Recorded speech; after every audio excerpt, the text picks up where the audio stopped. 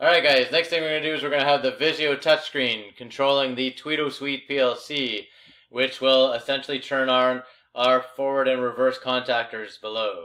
So you can see here that I've got the Twidosuite program. This is our forward reverse. I've got some additional contacts in here, so I've got 2 stops in series here, and I've got 2 starts in parallel here for my forward. So my stop right here, check this out, when I change the stop push button on my touchscreen, then it changes on the PLC. That is huge. Let me tell you, that is huge. It has taken me like 2 or 3 months to try and figure out how to get the touchscreen to talk to the PLC and how have everything integrated. There is very little from Schneider on the internet that I have found. So I have been watching lots of YouTube videos from gentlemen in the Philippines and Portugal, and guys who have set this up, bits and pieces and trying to put it all together. So what I'm trying to do now is to back engineer what I've done and split it up into like piecemeal parts that we can put into different videos so that I can go back to it in a couple months when I forget exactly what I did. And you guys, if you're setting up the Twidosuite and the Magelis HMI, you'll be able to set it up as well.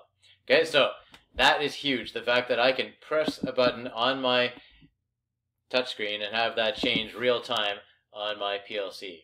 Okay, so this one right here is just a simulation, just so I can put everything in the same video right here rather than doing a picture-in-picture of my actual touchscreen. But this is exactly the same as the touchscreen that is sitting beside me. So when I hit this forward push button, it will go to this HMI input right here. There will be continuity of logic, and the contactor should turn on beside me. Oh yes. Okay, when I let go of that push button, then it changes state again right here. So you can see here that my forward push button is providing that input to the PLC.